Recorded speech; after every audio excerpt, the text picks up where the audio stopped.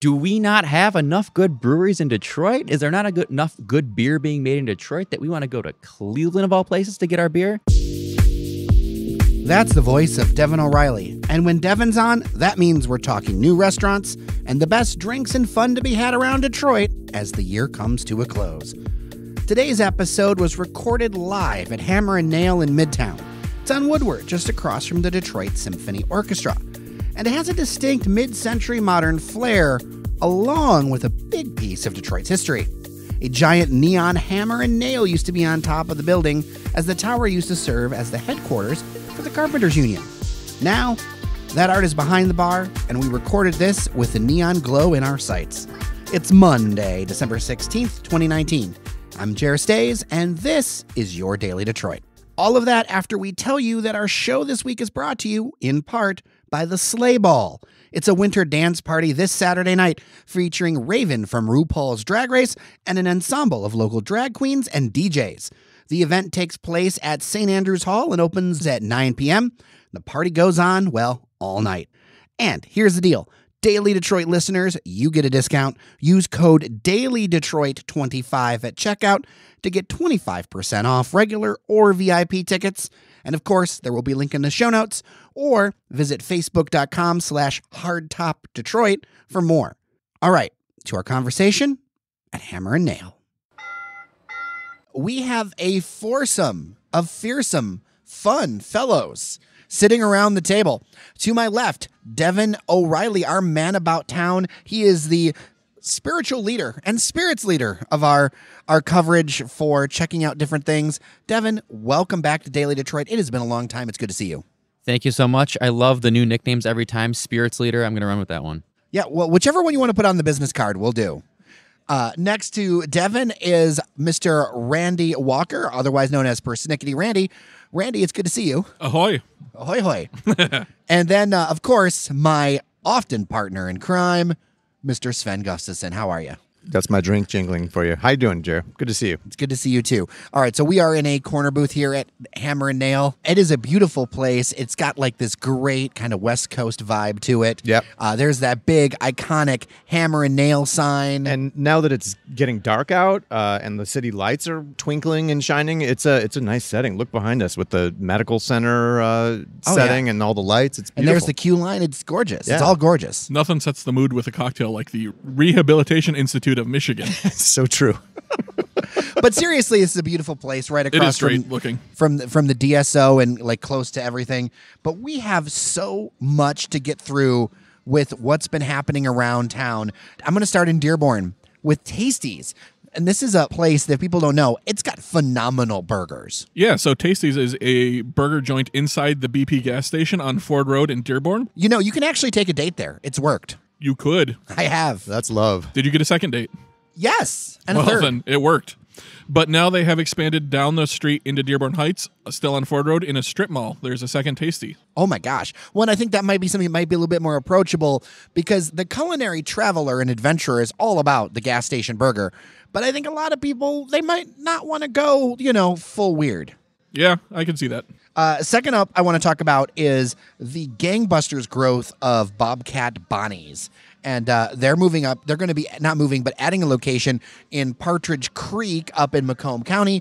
Wow. But this place has just caught people's imagination because it's just popular. Yeah, I mean, it started off in Detroit, which is rare that you start in Detroit and then expand outward. Usually you see places expanding into Detroit. So they're doing something right. I mean, I've always been a fan of their brunches. They seem to pull in a really big suburban crowd into Corktown. So they're doing something right, and it's impressive to see the growth. Yeah, I actually go to the Corktown location more than the Ferndale location. And you live just like down the way from the I'm walking Ferndale. distance from the Ferndale one. It's just, there's not a reason. It's just always ends up the group I'm with. It's relatively affordable for what restaurants are nowadays. I think it's very approachable. $9 for a brunch dish, and then what is it, $4 for a Bloody Mary? Because I don't splurge for the Tito's. Do they do a good brunch, Bobcat Bonnie? Yeah, lots of options for brunch. Bloody Mary bar, mimosa bar. They have like 80s and 90s music. Good stuff. And so they're now, I mean, the places that are already open are in Corktown, Wyandotte, or did the Wyandotte one close? I believe Wyandotte closed, then reopened. then reopened. And then there's reopened. also Ipsy. Yep. Ipsy. Okay, I was not aware of that one. So I think that Bobcat is going to be seen a lot around Metro Detroit. And I'm glad to see some folks, grow and find a market. And whenever we see success like that, I always kind of try to look at those places and go, what is it they're doing right? So guys, what is Bobcat doing right? They're casual and approachable. I think that's a big deal here in Metro Detroit. They're not snooty or stuck up. Super friendly folks. They do everything really well. I think they have a great beer selection. They do good burgers. So outside of the brunch, like we mentioned, but they have a really, really good burger. And they do some good tots and nachos. And I don't know. I think everything I've had there has been good. And they don't charge a crap ton of money for it. Yeah, even Ferndale does a happy hour or a late night happy hour, burger, fries, and beer for $12. Yeah, which is a great deal. All right, so I don't know if you guys saw, moving on here, but Melody Batens is a friend of Daily Detroit. We've had her on the show before. She's the food critic nowadays at the Detroit News. She just gave her first ever 4-star review to kind of a surprising place, Folk, down there in Corktown on Trumbull. What's her scale? Is it 4 out of 4? 4 out of 4, yeah. Nice. So here's the deal. If you've eaten at Folk, it's not surprising because it's amazing food. I think what's surprising about it is that it's not like a white linen kind of place. It's not fine dining. It's clean eating. It's not like an upscale place, like necessarily like let's go out to dinner or to a destination type of place. It's a lunch and breakfast place mostly, I think. Yeah, pretty much. I don't even know if they do dinner. I don't think that they do. I don't think they do either. It's a pretty limited menu, but I guess they're really embracing the, they're not going to do a lot, but the stuff that they do, they do really well, and they do it really fresh. Their service was great. I've only been there once. You and Cheyenne and I, Jared, had lunch there one day, I don't know, several months ago. I love it. Like I've always joked, I eat like a hippie. It's right up my alley because it's a lot of very local, fresh fare. The food just is just tasty and sort of nourishing and everything. I love it. And I think that, Melody talked about that it's a little bit of an unconventional choice, but I think that she felt this. She sort of, felt the same way about it. I think that I do. That it leaves you feeling very satisfied beyond just sort of full, and that was good. You feel nourished and healthy. This isn't a place I've tried yet. It's on my list, but I think this review will kick it up a few places on my list. For sure. Okay, from plaudits to closings. Let's go up into the suburbs for just a second here and talk about Mongolian barbecue. It has meant its end up in downtown Royal Oak. I know that this was a chain that was like a really big deal for a long time, and I know there's still locations out there, but it seems to kind of be retreating ground. Is this concept out? It's hard to say. I mean, Royal Oak is definitely been seeing a lot of change. A lot of restaurants have sort of come and go. Tough to say. I mean, Mongolian barbecue is famous for sort of that, like, you pick your a la carte ingredients and throw it all together in a wok, which always struck me as a little bit risky given the kind of food and ingredients they were using, because it's like you have to have a little bit of a sense of cooking, like a little bit of a cooking talent, because the potential exists that you could order something that kind of gross. Yeah, it's super kitschy, and I think that when you go back to the general concept and you really break it down, you're assembling your own dinner and then just having them cook it for you. If I'm going to pay for the dinner, you tell me what's good. I don't know. I mean, to be fair, it's $9.99 for a one trip through, so it's not super expensive. Where I have a old coworker who had that same thing. Like, if I'm paying for dinner, I want it served to me. But you make what you think is good, right, and serve it to me. I don't know. I didn't mind it. One hack, if you're still you didn't mind it, but did you love it? Like, it was a good lunch. Quick lunch as well, because you could go and cook and eat in half hour, 40 minutes. Dinner not as often, just because of the locations where they are lately. But quick hack, if you are still interested in checking out the place, they put the meat first and then the veggies. But if you get the veggies first and then put the meat on top, you can put lots more food in that little bowl, because the meat just kind of glues it all in place. Meat glue. Meat from glue. Randy. That could be the name of your cookbook, Randy. When you Randy's Meat Glue. Speaking of quick service, one place we're not going to get quick service is the proposed food hall that was going to be in Chroma in New Center. That is not going to be a thing, reports Crane's Detroit Business, and I'm surprised to see that this one's not going to happen. They were going to do a whole some similar to what they have at the Detroit Shipping Company, where it was going to be a food hall, lots of places to eat, and that got scratched. Unfortunately, I'm unsurprised that it's now not happening, because that seems to be kind of a trend right now in the New Center area. And my my bigger question is, when is there going to be a viable bar or restaurant concept that opens up there? I mean there are viable bars up there. Like I love there's Kiesling. a couple, but Kiesling I feel like is a little more Milwaukee Junction. Definitely more but Milwaukee it's Junction. literally a block away from Chroma. Like Chroma, and like you can literally see it out the patio. But you're asking when there's going to be viable bars in the new center. And let's be honest, like New Center, Milwaukee Junction, yes, they're separate neighborhoods for sure.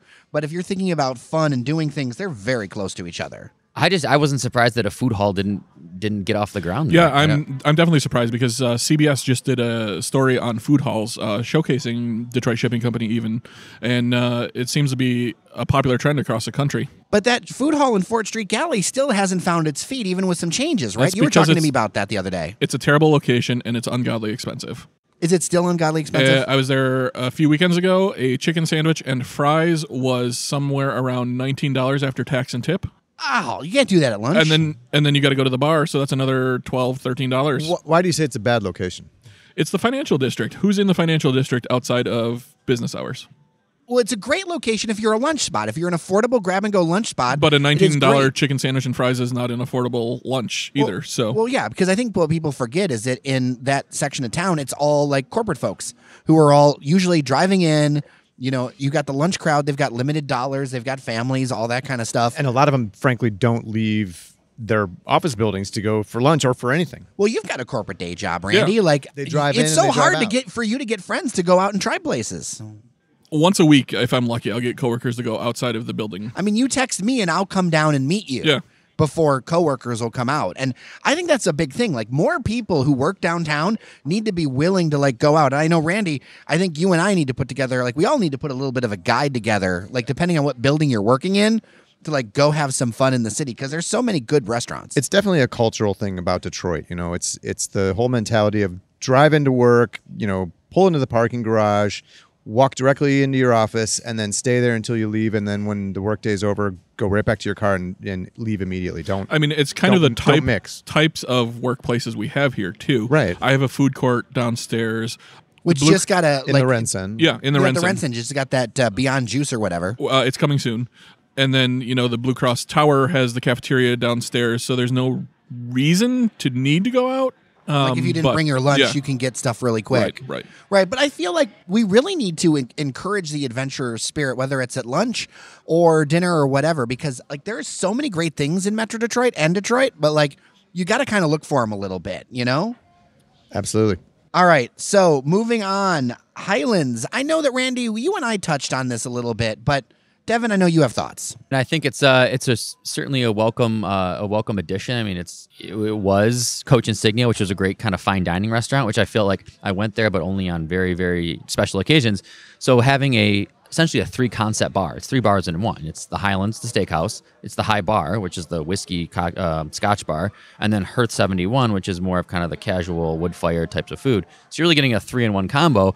Is that enough to bring people not only to the Rensen, but then up 71 floors? It's a trek, even if you're coming from downtown. For sure. Well, we were talking about that earlier, and I have not eaten or drank at any of the establishments, but I did get to see them. I know somebody who works there, and he took us up Thanksgiving morning, actually, before the turkey trot. We got to go tour around it, and it's beautiful. Obviously, the views are incredible, etc.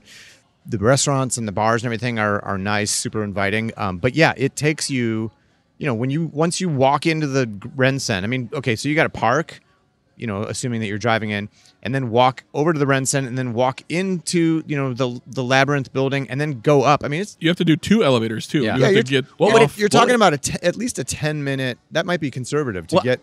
I'm saying we're sitting in Midtown Detroit right now. What do you guys think it would take us to? How long from right now to sitting in I the Highlands? bet you I could have a drink in Birmingham by the time I had a drink there. I wouldn't.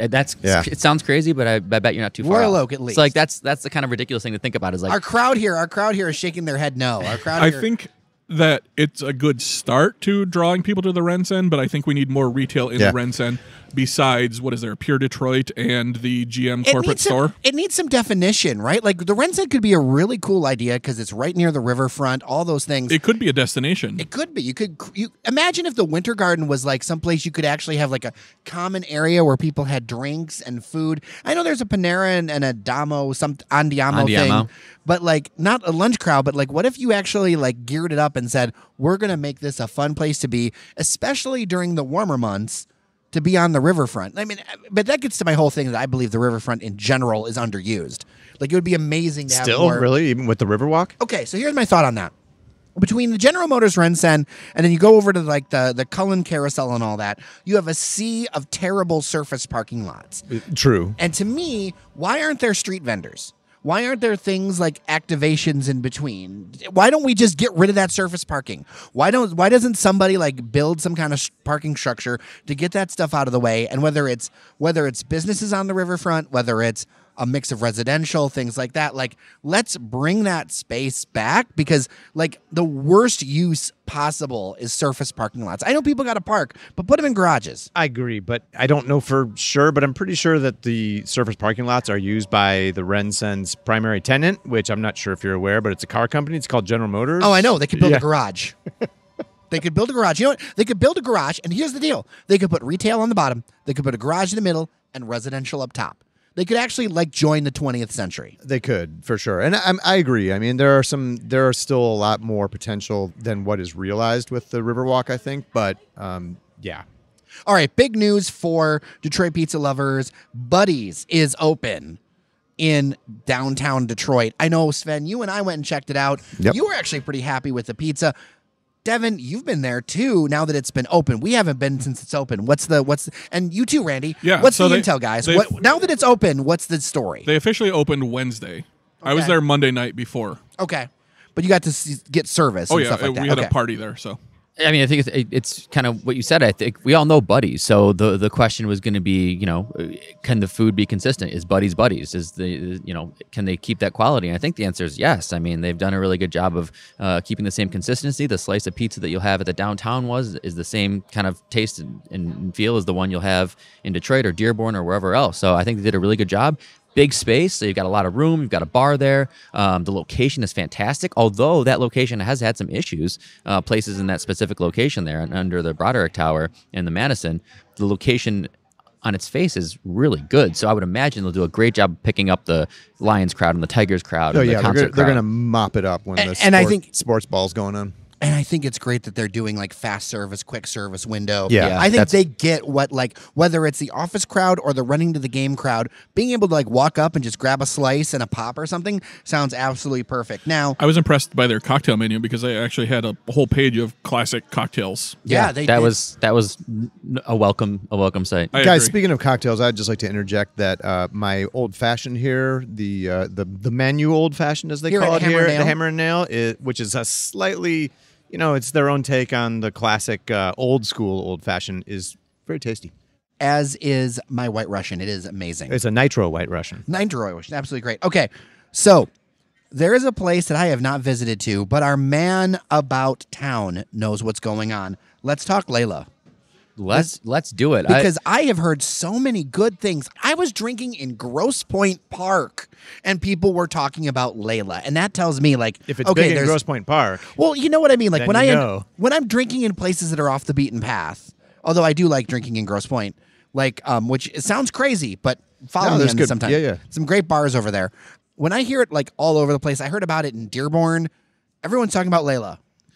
Well, I would say it definitely fits where it's at. So Capitol Park is becoming quite the tourist destination. I don't say that in a derogatory way. I say that as, it's great. There's people from all over the metro area coming to Capitol Park to either, get coffee at Dessert Oasis or get steak at Prime and Proper or get pastries at Canal, which has been doing incredible business. So Leila is, upscale Mediterranean restaurant. It does everything really well. It is upscale. The design is incredible. My only knock on it would be as a Dearbornite or, for most of my life from Dearborn, I've had better Middle Eastern food, and I've had it for half the price. Wow. But it is Shots fired. It is what it is. I mean, hey, I don't think many people are going to argue with that. But so it's just- Middle Eastern more than Mediterranean, quote It's unquote. Middle Eastern, more than Mediterranean. So when we went, we had some different dips. So the baba ganoush, which was very good. The hummus was very good. $10-12 a plate. Go to Dearborn and get it for $5. But Sure. you're paying for where you are. And that's my point is you're paying for the ambiance, you're paying for being in Capitol Park, you're paying for being in the middle of downtown Detroit, but you can go down Warren Avenue and their shawarma is going to be It's true, as but good or better. There aren't that many. I mean, there's an Anita's Kitchen downtown now, but there's not a whole lot yet of Middle Eastern food to be had downtown. No, there isn't. And this is on the premium end. So they're coming in on the Sure. premium end. There's probably still an opportunity for someone to come in on the more approachable end of the Mediterranean. But it's Like fantastic. Anita's or Bucharest, which is no longer. I would say down there, even but, more yeah. approachable than Anita's because their bowls are like $15. But I would say that they also have a full cocktail menu, which was really good. Their cocktails are really good. My Devon recommendation for that would be for going for drinks and apps. It's absolutely fantastic. And drinks, not a common thing to be found at most Middle Eastern places around town, especially down in Dearborn. No, yeah, exactly. And they do a really good job of actually incorporating some kind of Middle Eastern elements into the drink. So I think one of the drinks I had like a date syrup with whiskey and some of the different Randy's nodding spirits his approval on that one. Yeah, it was Very much so. You mentioned Dearborn. I want to stay there for a second. And I know that we actually have a deeper engagement about Longboard coming up, but, that's made some waves over there in downtown Dearborn. need some waves. Pun intended. See, pun intended. Yeah. Oh, good one. Yeah, Longboard's great. I mean, we've all been there at this point. I think it's really cool. The way I kind of describe it is like it's the type of place that would open up in Detroit, but is opening up in Dearborn, which is great to see. That places like that making it out to the suburbs. For sure. From the people that brought you Jolly Pumpkin, it's their take on kind of Hawaiian, Pacific Island style. So a little bit of tiki, a little bit of pizza, right? Would you say it's kind of like a little bit of tiki in our vibe? longer feature coming out later, I kind of describe it as like an on-ramp to tiki. Yeah, I would say that. And that's big words coming from you because you are a tiki fan. That's for sure. So Bucharest is continuing to build their empire as well into the suburbs. And so, I just got to say, again, that's another thing that I feel like it's really approachable. It's something that's just, taking off. It's there's this love for Bucharest that is, I think, unparalleled for people who've had it. Yeah, I mean, you can't beat it. There can't be enough Bucharest at this point. I mean, they've got to. It's almost like I think about in the Chick-fil-A world or whatever it is, where it's just they've got this formula down. They do shawarmas as good as anybody. They can mass produce them. They're $5. They're $5 still, Yeah. which is crazy. And if you're not into shawarma, I love the Nikki's salad. It's absolutely great. Yeah, and two observations from me on Bucharest. One is actually not related to Bucharest, but shout out to their breakfast wrap sandwich with I didn't even know they had scrambled breakfast eggs. wraps. Wow. Well, at least the Livernois location does. Scrambled eggs, French fries, and then the kind of Greek salad type fillings with tomato, feta, cucumber, and onion. It's really, really good. But the other thing I was going to ask, Randy, you might know, Balkan House opening a second location in Ferndale. Yeah. It's not open yet. It is open. It is open. I haven't been there yet. Oh, wow, but that's it's huge. on my list. Yeah. Yeah. That's a Hamtramck. That's a business sensation. spreading out. It's something that just caught fire and just went up. But I'm really glad to see these independent places get traction and all of that. Yep. All right. So it is the holidays. We have warm cocktails all around us. I do want to talk about some great bars to check out, in this December season. Tis the season. Tis the season. Specifically, I want to talk about cozy bars, and I'll start off the conversation by saying, some of the best holiday decorations happen at Abicks down in Southwest Detroit. I love that place over on Gilbert Street. And of course, I am a dive bar connoisseur, so I'm biased. But favorite cozy bars, everybody? So I mean, I'm a big fan of the Whiskey Parlor. Nice and cozy up there above Grand Trunk. Great selection of whiskey, comfortable seating. You're kind of up above all the lights and near Campus Martius. So that's a nice little kind of cozy place. I'm going to go for kind of an unconventional choice, I guess, maybe. And that's JoeBar out in Hazel Park. Okay. I think that it has reverted back to JoeBar after Being Frida Petitos. Latito at JoeBar. Latito, sorry. Yeah. Not Frida Petitos. But I have heard from somebody who has been there recently that it has indeed gone back to JoeBar. But that place just has a really cozy place. It's dark in there. They've got kind of curved banquette seating, booths and everything. It's a great place to kind of hunker down on a cold winter, when the weather's just horrible outside. It's a great place to hunker down and get a quality cocktail.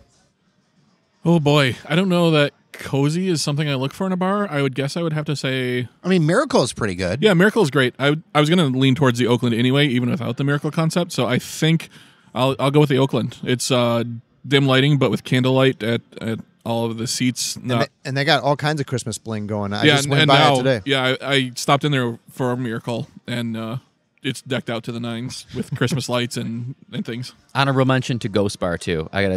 That is a cozy ass bar up there on the top of the Whitney Mansion. Oh, I bet.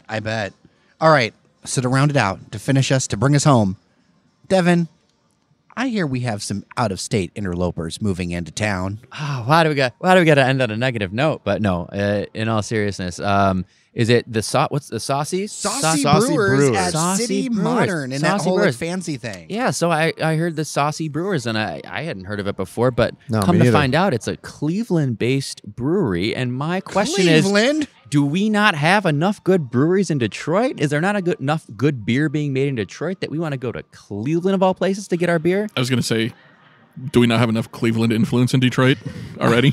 So Oh, I don't know. Do we? So I can't say I'm looking forward to this one.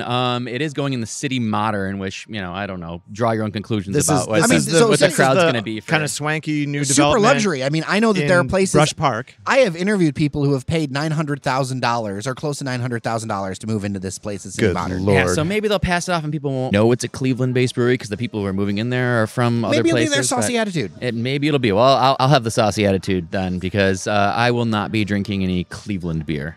Ooh, wow, Ooh. that's strong words Wow, from Mr. strong, O'Reilly. strong words. All right. I know nothing about Saucy Brewers. I've never heard of them, but I do agree. It's always weird when you bring in somebody from out of state. It's like, we got a million breweries in Michigan. We've got a lot of good ones. Even if you wanted to bring in like somewhere like a Colorado or Boston or somewhere that was known for having some good beer, but Cleveland. Well, I guess maybe the bigger point maybe is like you brought in somebody that has zero brand recognition around here. Like if you're gonna bring somebody from out of state, I had never heard of this place. no, me neither. But we'll see. I mean, Can't wait for that reviewer. right? Like, well, it's one of those things of. If there's And anything then they burn the place to the ground. well, if there's anything consistent with Daily Detroit, it's our homerism and our hate of Ohio. Hear, hear. All right. Well, Devon O'Reilly, Randy Walker, Sven Gustafson, thank you for being here. Thank you to Hammer and Nail for being very hospitable to us for this segment. It's kind of great to be able to do this one outside of the studio and get a look at what's happening out there in the world. And everybody, Hey, thanks a lot. It's been fun, and happy holidays, everybody. Ho, Cheers, ho, ho. everyone. Cheers.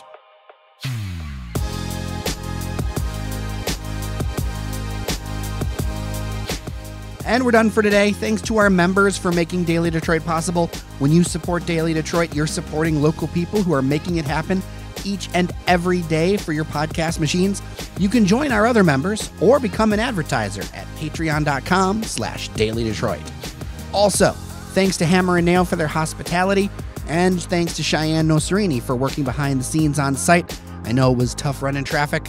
And finally, thanks to you for listening. I'm Jer Stays. Take care of each other, and we'll see you around Detroit.